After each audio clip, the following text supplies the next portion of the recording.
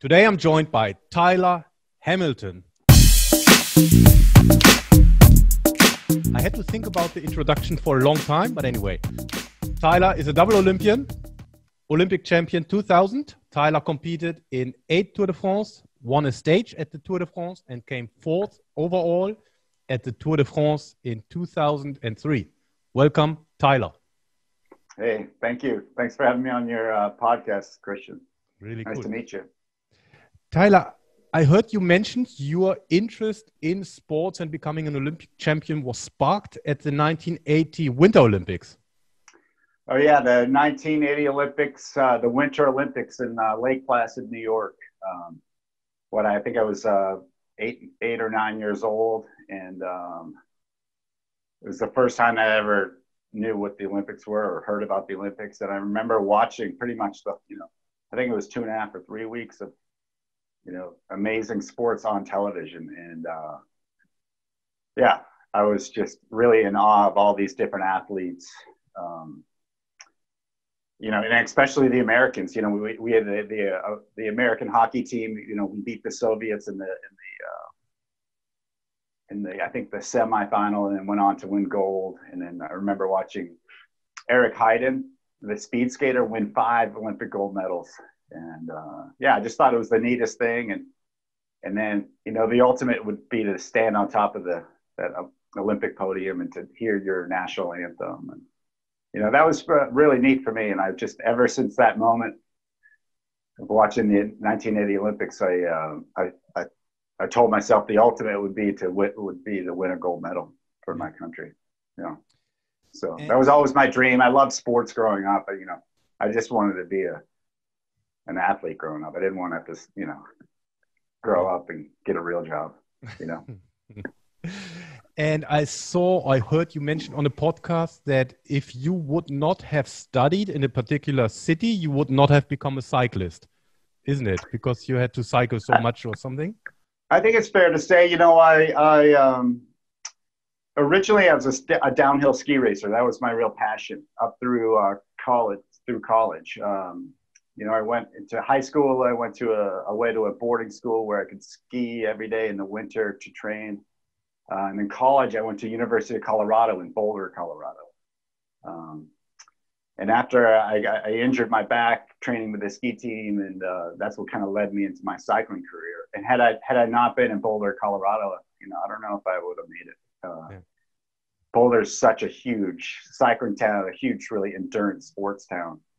And so, right at my doorstep were all these amazing athletes to train with, coaches, and it was fantastic. I felt very lucky. Had I been in a different town, it takes a lot of luck, and I was lucky to be in Boulder for sure. Yeah. So I definitely think that was part of the reason why I excelled so quickly. Yeah.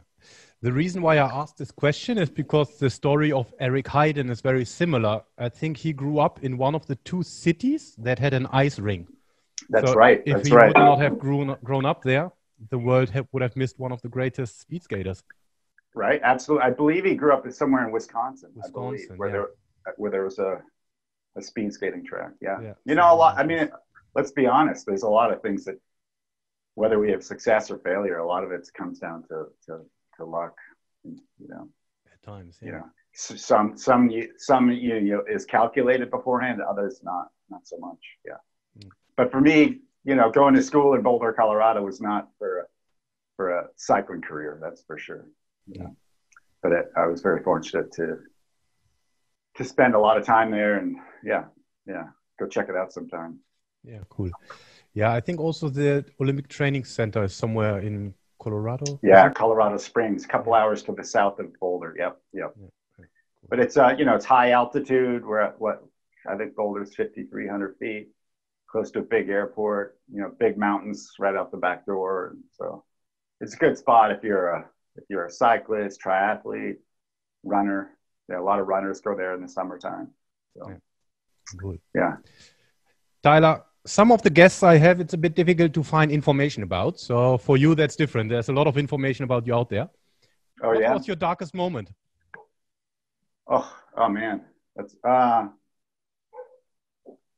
having the positive test back in 2004. Yeah, probably that was probably the darkest, where it was just like a, yeah, if I had to pick one, you know, another, I mean, that, it's hard to say exact, that was one of the darkest moments. You know, another would be fast forward maybe, what, 8 years? No, 6 years, having to tell my parents, you know, the truth. Yeah, that was, I mean, I guess that if I had to really break it down, that would be it. You know, having to tell my family that I've been, you know, not only lying, you know, I've been lying to them for a long time, lying to really the whole world. Yeah. And that was pretty hard, you know. I mean, I still feel emotion when just talking about it right now. But yeah, yeah, something I never planned on doing. I never felt like I would have put myself in that position to have to tell, you know, the truth to such a big lie. But that's what it came down to. You know, there was a lot at stake, and you know, I lied at the time for what I thought were the right reasons. I don't know, but you know, it's you know, they say hindsight is 20/20. You know, when as you grow older, you can look back and things become so clear. You know, but back then everything was not clear for sure. My head was spinning a bit, and but yeah, I feel lucky to have kind of gone through that, learned some really massive lessons, and that I share today, and God, really, you know, and yeah, because you know, not everybody did, and a lot of people have struggled through. You know, I struggle a lot myself, but you know, there's been a lot bigger struggle. So I feel fortunate, and there's been a lot of forgiveness, which I really appreciate, and I didn't expect. So yeah, I mean, it's, you know, in a way, it's been this beautiful story. You know, the rise, the fall, and you know, kind of the climb back to normalcy, really. But yeah, I also feel really lucky to have a lot of great friends, family, and friends, you know, that help me through the hard times. And so, yeah. There's one thing I listened to. You talked about the Omerta, which is the code of silence. Oh, yeah. What is it, and how did you get introduced to it? Excuse me. The Omerta, the Omerta is really the code of silence. It was really at the deepest level in the sport of professional cycling that I used to be in, and the Omerta, we had a code of silence, and we were a bit kind of like a fraternity or a sorority, where like if you got invited into the inside, you know, you kept the secrets from the inside quiet, you know, and you don't talk about them, and you don't rock the boat, so to speak. And for many years I was in that inner circle, and you know, after I had that positive test in September of 2004, you know, I abided by the Omerta. I didn't say a thing. I kept it quiet. I kept the truth quiet. I thought that was, you know, the right thing to do. I got caught, but you know, I wasn't going to let any of my brothers get caught. I wasn't going to be the one telling the truth. And but yeah, eventually it came to a point where, you know, I got subpoenaed to go, you know, testify in front of a grand jury, and you know, that was the moment I said, okay, you know, I got to step outside this Omerta and do the right thing. You know, that pissed off a lot of people for sure, you know, and hurt some people too. And, you know, and I feel bad for that, but it got to the point where it was time to tell the truth and step away from the Omerta and just do what I know is right. What I know is right, you know, from the heart. And, you know, I always knew the difference between right and wrong, you know, even though, the doping went pretty deep within the peloton, you know, it still didn't mean what I was doing was right. Yeah. So yeah, the Omerta, you know, it still kind of exists today a little bit, but you know, I don't know. It's nice to be, I guess, out of the Omerta and not feel like you have to. Yeah. How do people get introduced to it? Someone pulls you aside and says, listen, there's something we need to talk about, or is it something that just is so embedded in the culture you feel it?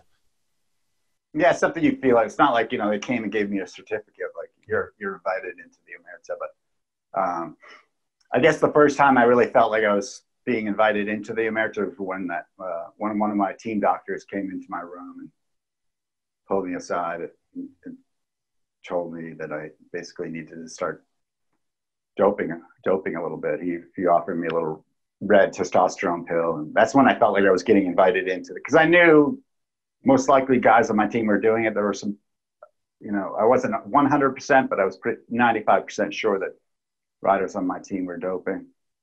So then I was like, I got invited in, and that was the invitation, I guess. And from that moment on, I kind of went down that rabbit hole a little bit, and then you start living a double life, because people might ask you about it, and you gotta lie to them straight to their face, whether it's just somebody on the street or a family member, friend, mother, father. So that's when, really from that first moment where I took the red testosterone pill. That was in the spring of 1997. Yeah, I started kind of living a double life, and then the deeper the doping got, and the more success I had, the more of a double life you had to lead. Yeah. What was your best moment?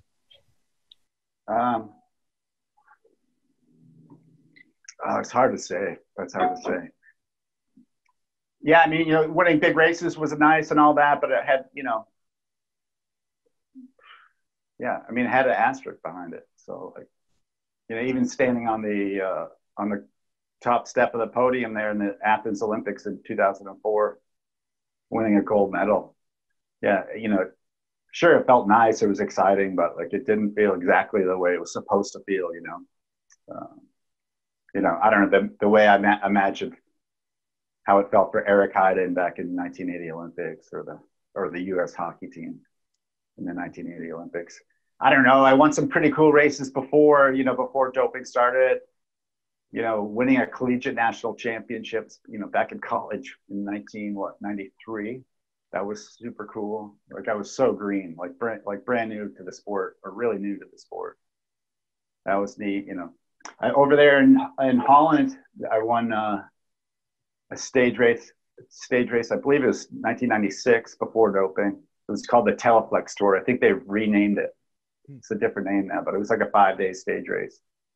So, winning clean, that was pretty exciting, but then, once the doping started, I don't look at those results the same. So, yeah, it was the climb up to that point, which for me was probably the most fun. Yeah.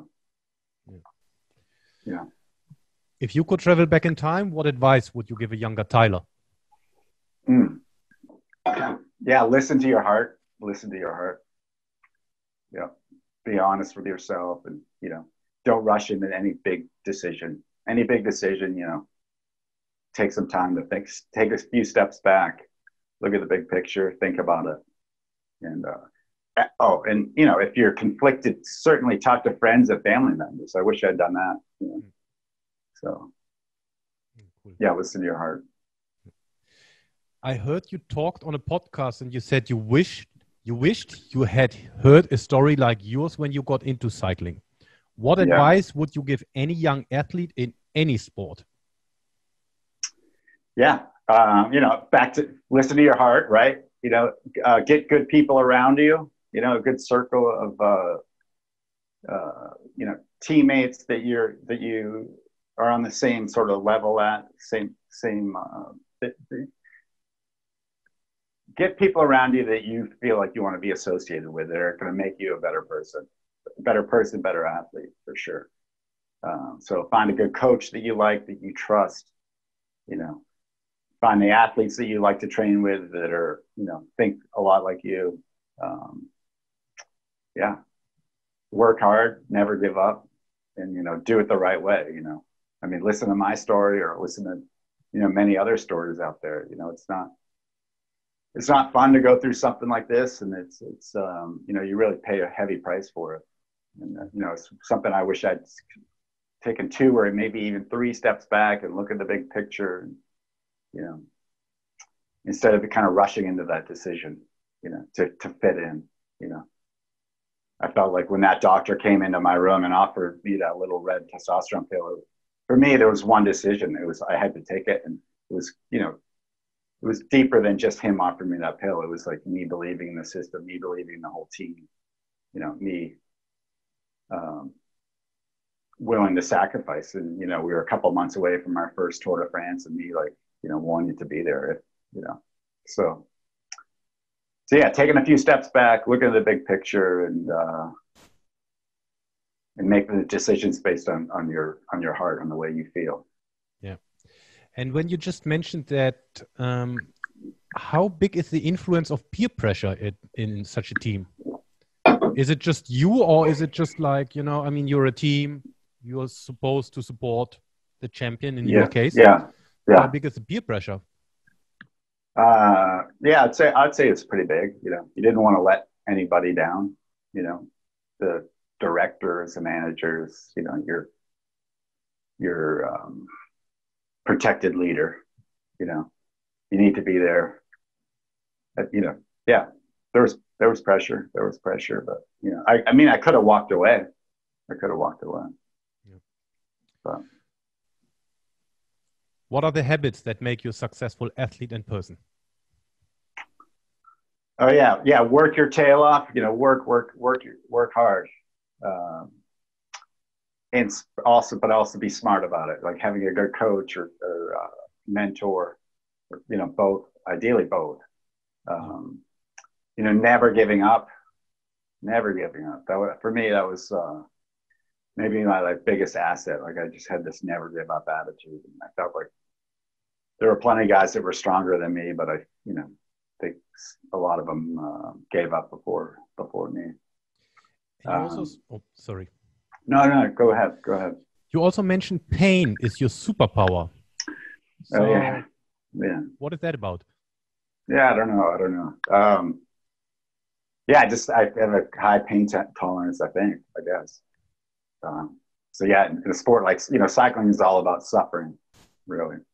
A lot of suffering in the sport. And so, yeah, just able to kind of dig a little bit deeper than anybody else. And I felt like that was, you know, the never give up attitude, that, you know, having a high pain tolerance, those were I think, big things in the sport of cycling.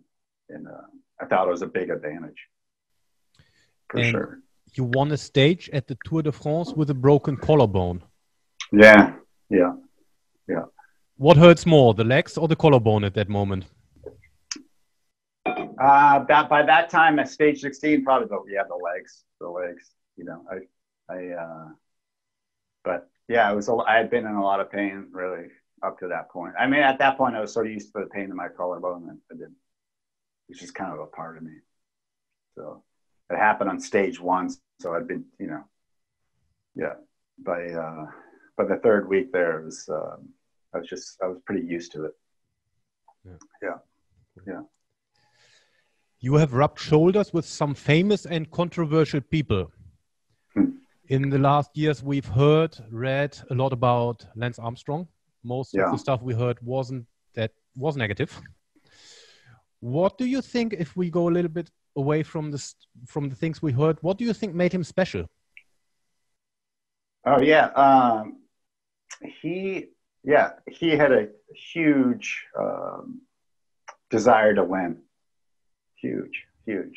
Probably one like I've never seen before. You know, I like to win, but he needed to win. You know, for me, second or third or fourth or fifth place was still really good. And for him, he hated it. For Lance, he hated it. It was, you know, he had that desire to succeed. He trained incredibly hard, incredibly focused. But it also had its downside, obviously. But yeah, super motivated to win. And you know, during the good times, yeah, he'd really motivate the team. He was, for the most part, I'd say he was a good leader. You know, it was tough when you're on, you know, if you didn't achieve all your objectives, you know, if you didn't help him to your best of your ability or something, you know, you could get on his bad side, and that wasn't good. But you know, for the most part, when you were doing your job right, he was a good leader, and he was supportive of you. Yeah.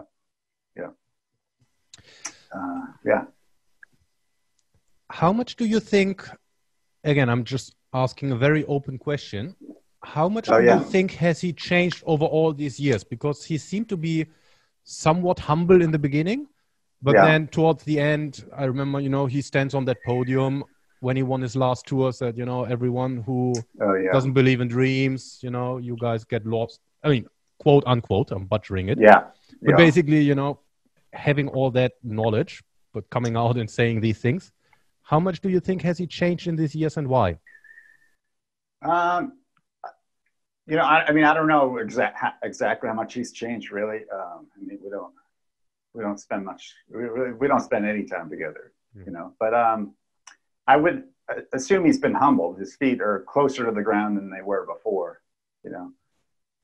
He's kind of been brought down back to earth a little bit, and he's had to deal with some of the reality and the truth that that not only himself but a lot of us cheated, during all those years. And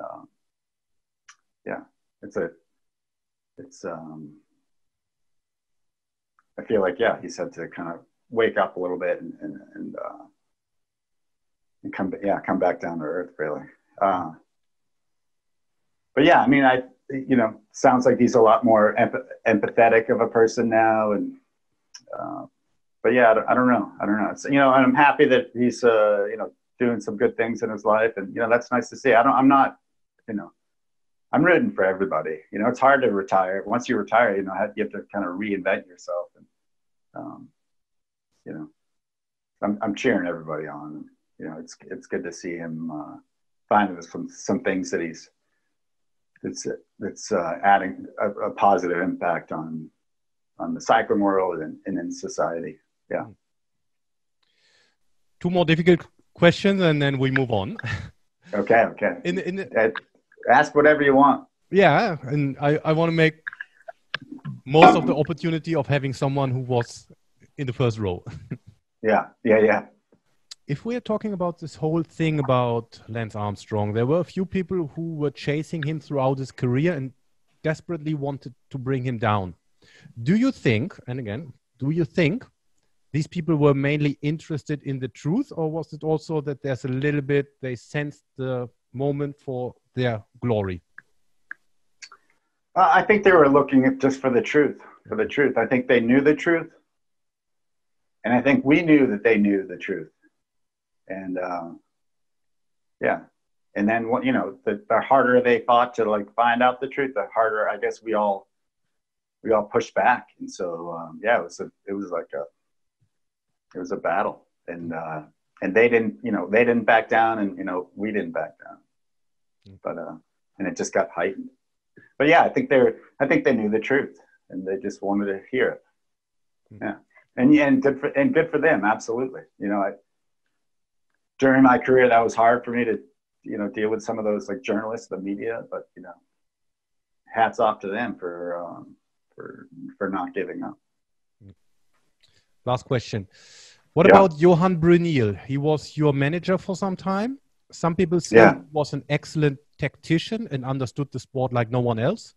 Others say he was the most ruthless when it came down to all the allegations that have been made. Yeah, he was my director for, let's see, I think 98, 99. Yeah, I can't remember if he started in 98 or 99. I think maybe 99. 99, 2000, 2001, 2000. Yeah, for 3 years. Great tactician, very smart. He was a great pro himself. And then, he retired from the sport, and I think it was a year or two later, he was a director. So, he still knew a lot of the riders in the peloton. He still was very fresh on the tactics and all that. Sometimes you get some older directors that are a little bit kind of off the back. But he was, he was great and a good motivator. Obviously our big star rider was Lance, and so he, played some favoritism that way, I would say. But that's what you have to expect. Yeah. Has he paid a bigger price than a lot of other directors? Absolutely.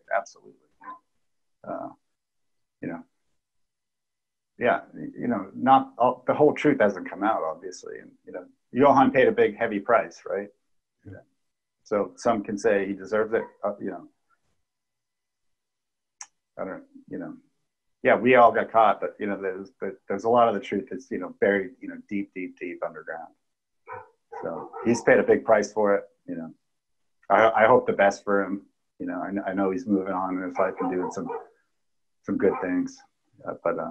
Yeah, he was a good director, great director. He was probably one of the best ones out there, for sure.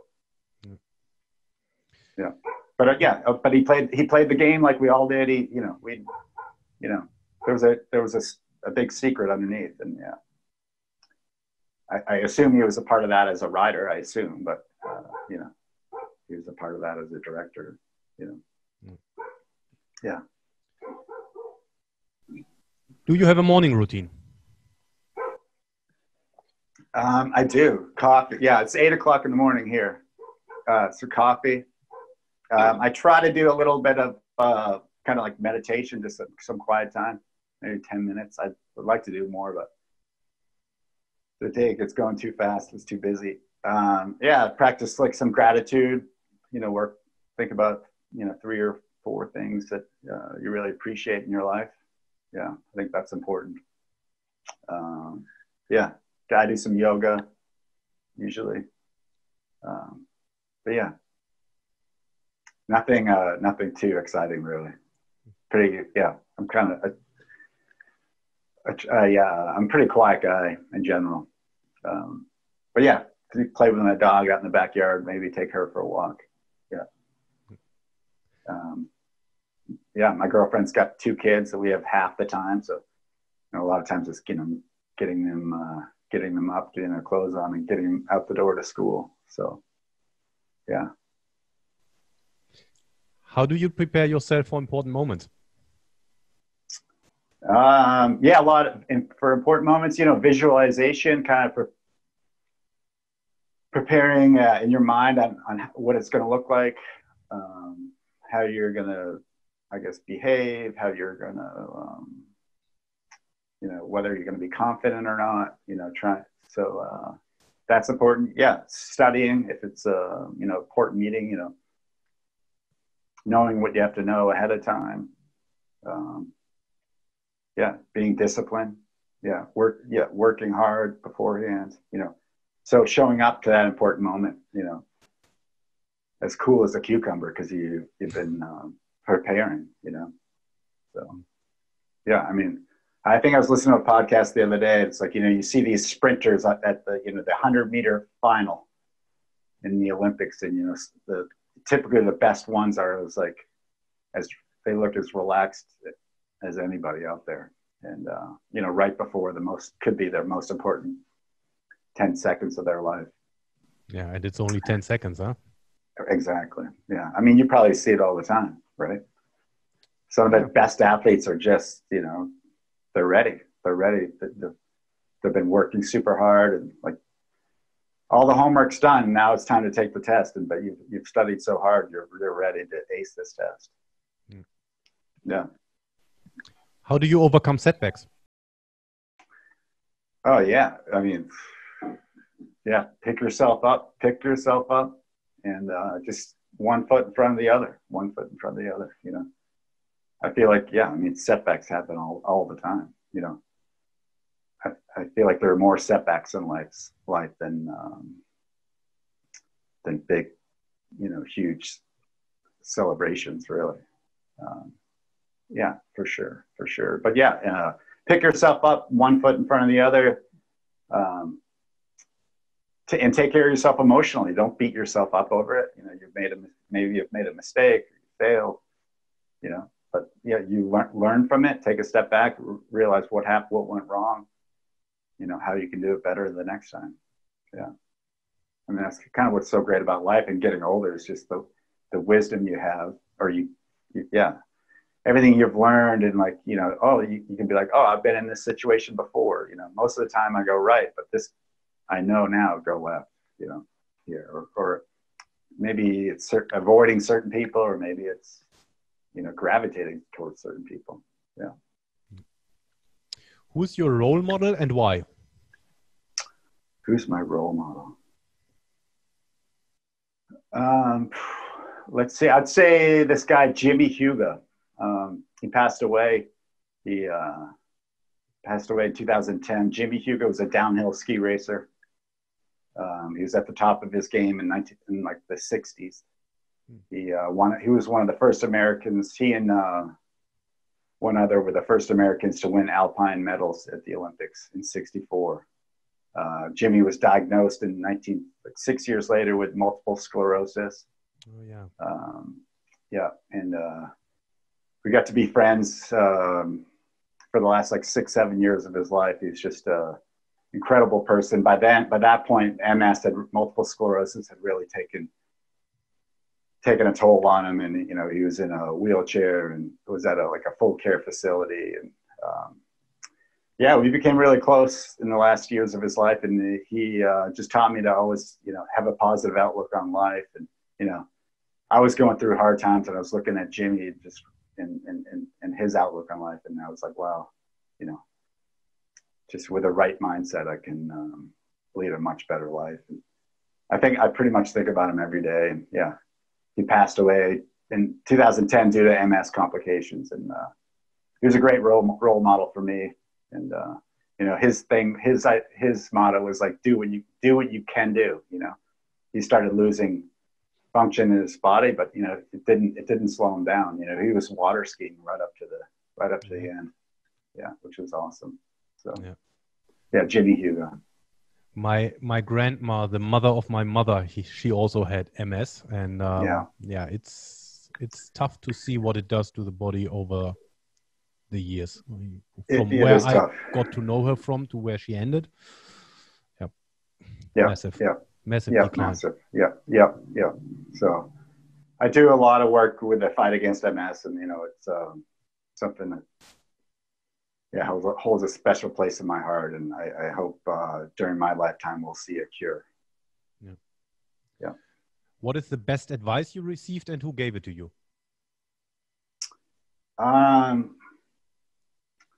It would probably be like a high school coach who, his name is Phil Peck. He told me just to listen to my body. He kept saying that, listen to your body, listen to your body. This was back in like the late 80s when the heart rate monitor came out, and a lot of people would say, oh, how are you doing? And the athletes would look at their watch to see their heart rate. They're like, oh, I'm doing okay. But and this guy, Phil Peck, was like, step away from all that, learn to listen to your body, see how it's feeling. And, you don't need all these gadgets to decide how you're doing. Know your body, know it well. You don't have to look at some number to decide how you're doing. So yeah, I'd say that was the best advice. And I go back to that a lot, Yeah.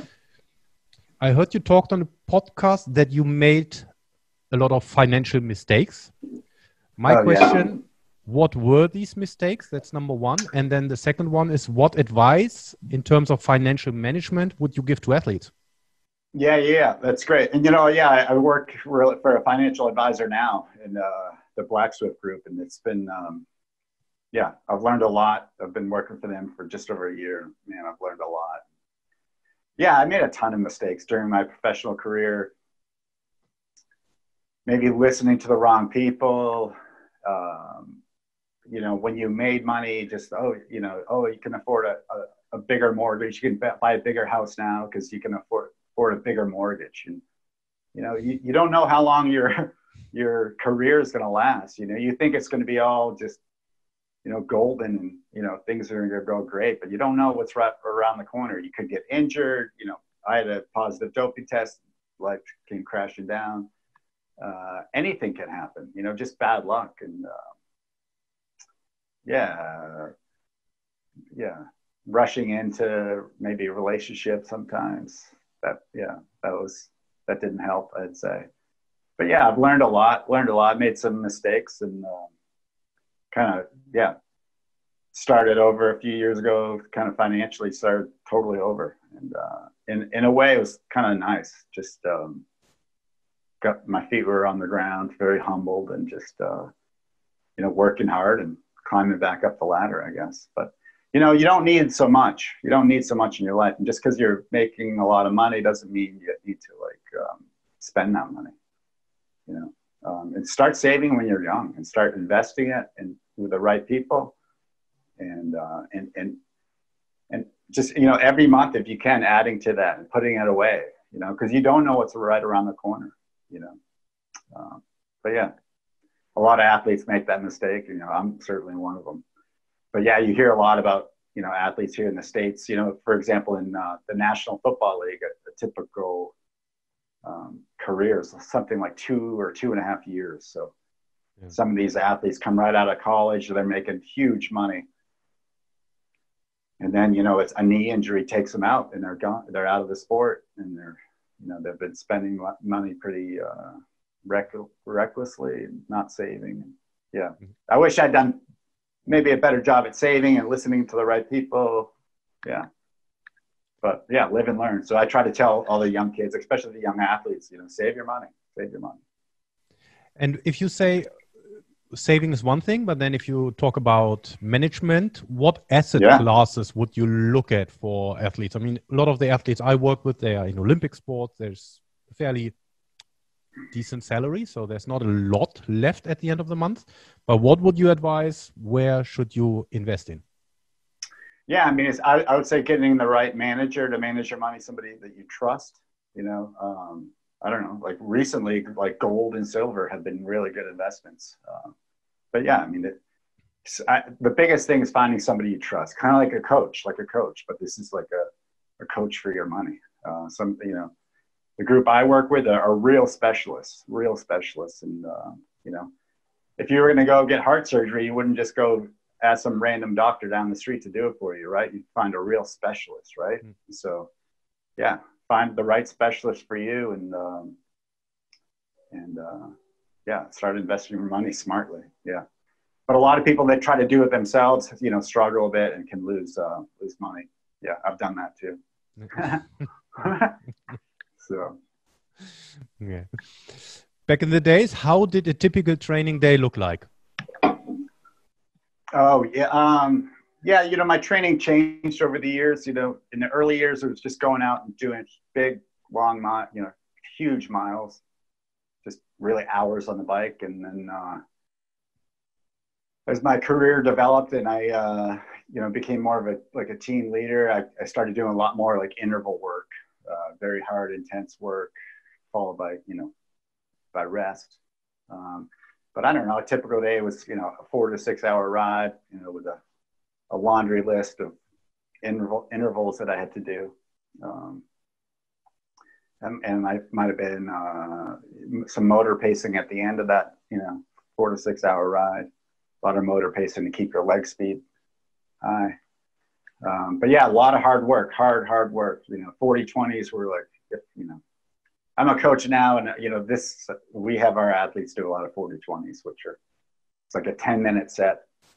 You go 40 seconds really hard at 98, 99%. 20 seconds really easy. 40 seconds hard, 20 seconds easy for 10 minutes. That's one set. So you might do 3 or 4 sets. Those are really hard, and you usually do those going uphill, staying seated. Yeah. Tough, race-like situation. I mean, race. Sometimes I felt like when I was towards the end of during the peak of my career, I'd show up at the races sometimes and it would almost feel like some of it was easier than the training, if that makes sense, which I trained really hard, but also really smart and rested really hard too. So yeah.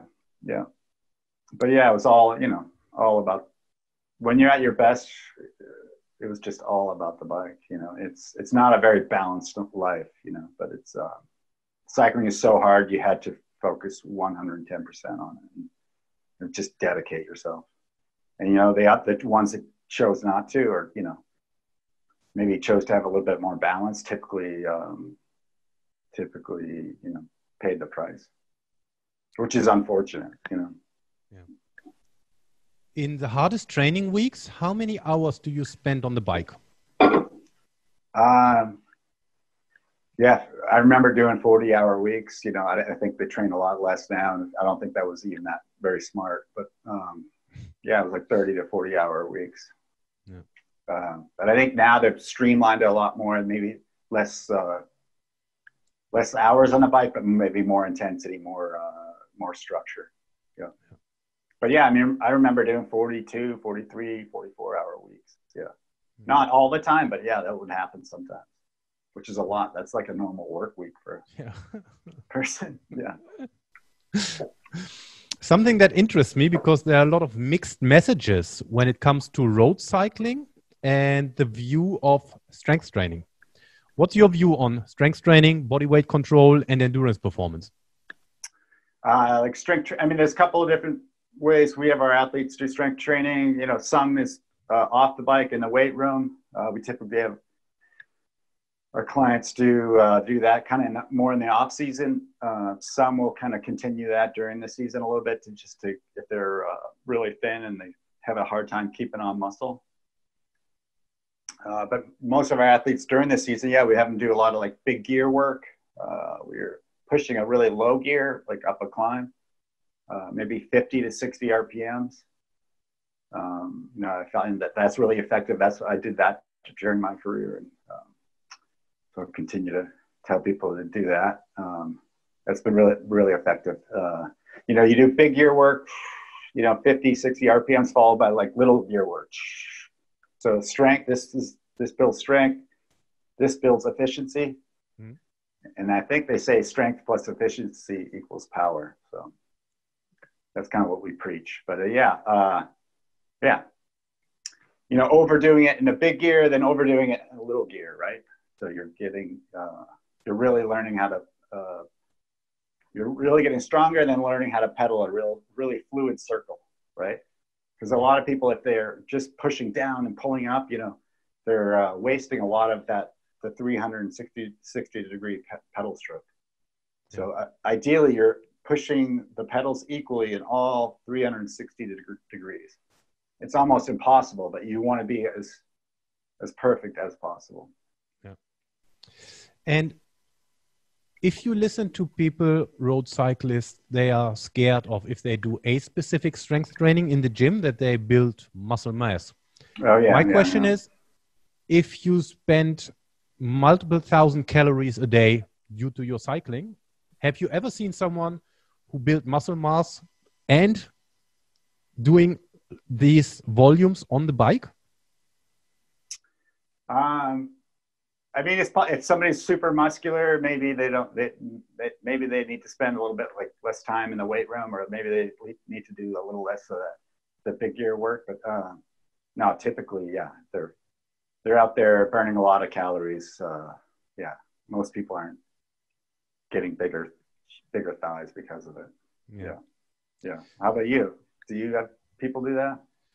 Yeah, well, we are with sprinters, right? So it's all we do. No, it's not all we do, but it's a big part of our sport, the strength and conditioning. But I'm happy with what you said before. It's like the term strength training is. Yeah, I'm happy with what you said before, because the term strength training, I mean, there are so many different forms and methods of strength training with different adaptations to it. So every time I think we talk about strength training, we need to be a bit more precise.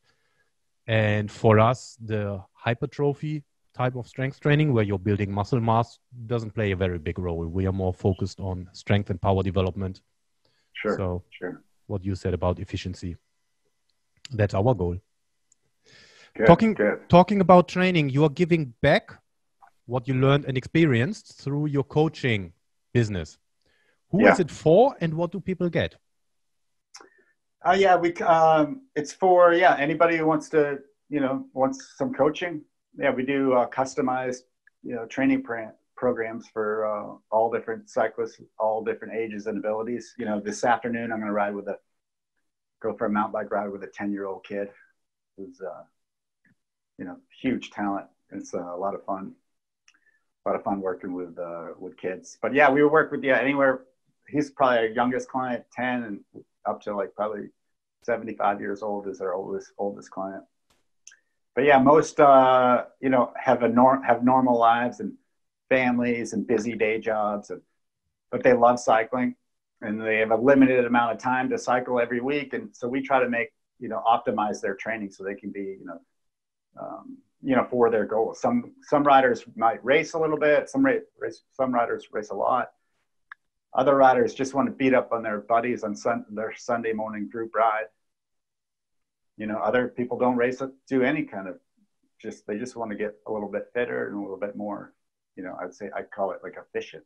And it's fun helping people, Yeah. And it's not about it's not about winning races or anything. It's just about making them, happy where they're at, and improving their time on the bike, improving their like quality of life. Some of my favorite, some of the best feedback I get is from our client's spouse, saying like, oh, they're so happy now. They've been, they spend, X amount of time on their bike, and they're coming back, and they have a plan when they're on the bike. They're way more happy now. And that's music to my ears, So, just people getting more out of themselves and then feeling more confident in themselves. That's huge. That's huge. And then if that can play a greater role in their life and has a positive impact on their whole family, like that's awesome. That's and awesome. the support, and then sometimes like their family members, sometimes they weren't cyclists and they get into cycling. And, the more people on bikes, the better, I think. It's such a beautiful sport, just to be able to commute on your bike around town. That's fantastic. That's fantastic. And the support is online and offline? Yeah, it's online based. So a lot of our clients, we've never met before. Most of our clients are North American based, but, we have a few over in Europe. There's a bunch of, let's say 5 or 6 in Europe and a couple down in South Africa. And it's pretty fun. So we do some Zoom time, FaceTime on the telephone. Once in a while we get to meet in person at we do it like a training camp or something. But a lot of it's the athlete coach relationship. So you get to know each other really well, and that's a big part of it. That's a big part of it. Right? If you have to develop some sort of relationship where they can trust you and you can trust them, and they have to know that you have your best intentions with them, with their training moving forward. And sometimes that you got to force them to rest. Sometimes you got to force them to not force them, but put pressure on them to really rest. And other times you got to give them a little bump to make them push hard and work hard. Yeah. The relationships are absolutely essential. It's crucial. Absolutely. It's crucial. You could be the best coach in the world, but if you can't communicate with your athlete, then it's worthless. It's worthless. Yeah. And it can be found at, what's the URL? Your coaching business? It's called Tyler Hamilton Training. .com. Okay. Cool. Yep. Tyler, you have written a book with Daniel Coyle, The Secret Race. What does the reader get from the book? Oh man, what does the reader get from the book? I guess a snapshot of, what professional cycling was like at the elite level for some, the underworld of professional cycling at that time. Yeah. A lot of the dark secrets, I'm proud of writing the book. I'm not necessarily that proud of what's in the book, It was that was one of the hardest things I ever did, was to write that book, for sure. But in a way, it was like 2.5 years of therapy. I'm proud of writing it, and it was a truth that I feel like it just it needed to be told. Not a lot of people weren't that happy about it, obviously, but that truth needed to be told. It was a dark underworld that I guess needed to be exposed. Yeah. And you mentioned also that Daniel Coyle, he did something like 60 plus interviews with you in order to extract all the stories. Yeah, we did a lot. We spent a lot of time together in person or, over the telephone. Yeah. I think it was 60 to 65 interviews. Yeah. Yeah. We went to Europe together to find some of the places, you know, where some of the mayhem went down, so to speak. And yeah, we spent a lot of time together. Great guy. I feel very fortunate that I had a co-author like Dan Coyle. Yeah, absolutely. Yeah. Talking about Dan Coyle, do you want to nominate someone to be interviewed? You should interview Dan. He'd be great. He's super smart. Yeah. You should. Yeah. Cool. What else is going? I'll pass along his info if you want. Oh, that would be great. That would definitely be great. Nice guy. What else is going on in the life of Tyler Hamilton at this moment? Oh yeah, you know, here in Missoula, Montana. Right now, I travel down to Denver, Colorado for like a work week every probably 3 weeks or so. And so I've been working for a financial advisory group down there. Kind of like a real job, and that's been a lot of fun. Learning a lot about the industry, and you know, helping people do smart things with their money. That's been a lot of fun, and I like it because it's been just something completely different than, you know, what I've done in the past. You know, I did study economics back in college, so yeah, it's been fun to kind of try something totally new, and it's a great team, and that's so. Every day, yeah. My number one focus is that. I also have a coaching business. I have one head coach who helps me along the way. That's his name's Jim Capra. So we're in daily contact. I spent a bunch of time working with a nonprofit that helps people with MS, helps them live better lives. With the people that have MS and their support partners and support families. So. Yeah. And then I guess I'm a part-time dad with a couple kids. Yeah. Girlfriend's got 2 young kids, 6 and 8. They're great. And I have a 1-year-old golden retriever named Sailor. Yeah. I stay busy, but yeah, let's say I ride my bike maybe a couple times a week, usually my mountain bike. Yep. You know, life's pretty, I'd say, a lot more simple now than it used to be. Yeah, I've enjoyed living here in Montana. It's, you know, it's like the 4th biggest state out of the 50 states, and there's only like 1 million people here. So there's a lot of big space and outdoors. And I love getting out in nature. I love animals, getting out in nature. So, yeah. Where can people find you? What do you mean? Online. Oh yeah, man. Like, God, I don't even know my stuff. I haven't done Instagram forever, but I have an Instagram account somewhere out there. I'll figure it out. Yeah, we'll figure it out. I think, let's see, I have Twitter and Instagram, but I'm not on it so often. I should probably get back on it. Social media is a weird thing. It kind of ebbs and flows with me. So yeah. But yeah, maybe I'll find it. I'll send it to you. Really cool. Tyler. But yeah. Hey, nice talking to you, Christian. Thanks a lot for your time. Thanks for the real open honor. words. Yeah, awesome. You watching the Tour de France right now? Have you been watching the Tour? Occasionally. Yeah. Okay. Yeah. Great. Hey, well, good luck with your coaching. Good luck to your athletes next year, next summer in the Olympics. Yeah. Cool. And and hopefully we'll talk to you again soon. Absolutely. Thanks a lot.